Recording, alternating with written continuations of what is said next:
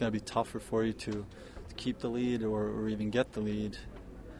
And they made it tough for us all series. You talked after game 82 that if you guys didn't get in the playoffs, it wouldn't be a successful year. Now that you're out, how will you look back at this season? Too early to say. I need to think about,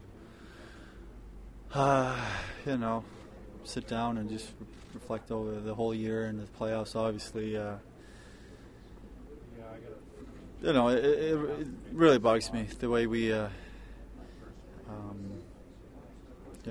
didn't find ways to win those games where we had a great opportunity, and that bothers me a lot. But it's over. But definitely in the next couple of weeks, I'm going to think about my year and probably talk to Benny and try to learn from a lot of things and try to get better. Do you think that there might have been a carryover either emotionally or physically from Game 4 to Game 5? No, I mean, I hope not. Obviously they came out hard, and we are on our heels there. We were, they just kept putting the pressure on. We didn't. We were in our own zone the whole first period, and it took us too long to get going.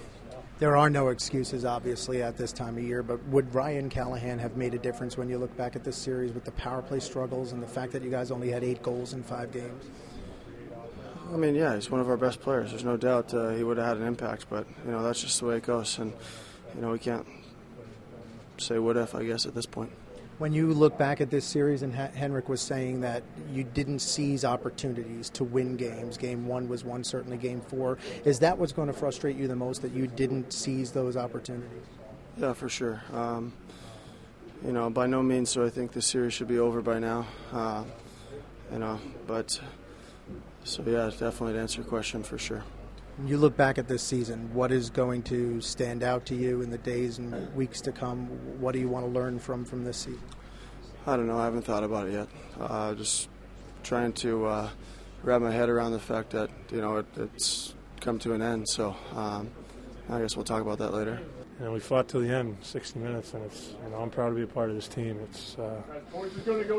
was a great experience, but right now it's we wanted more. We didn't accomplish our goal, and that's it's a tough feeling for an athlete. Ryan, where do you think this series spun, or what was the difference between them winning and you not? I don't know. They scored. They scored more goals than we did.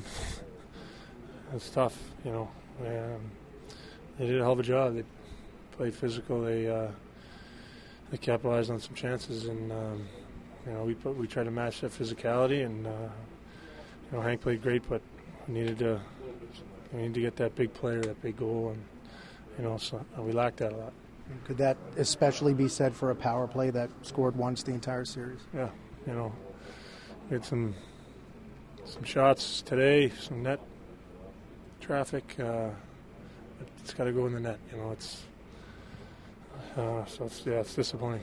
You talked about your sense of pride playing with this team. How about the pride that you feel for yourself, establishing yourself as an NHL player this season?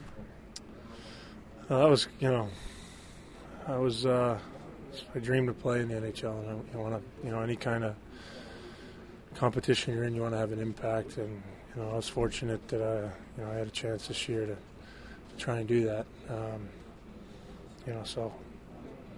Right now it's tough because you want to make more of an impact, especially on a big stage like the playoffs. And everybody in here feels the same way. We all wish we could have done more. And it's not to say the effort wasn't there. It certainly was, and that's what you can take away from it. You're proud to be a part of a team that's going to give everything they have for each other.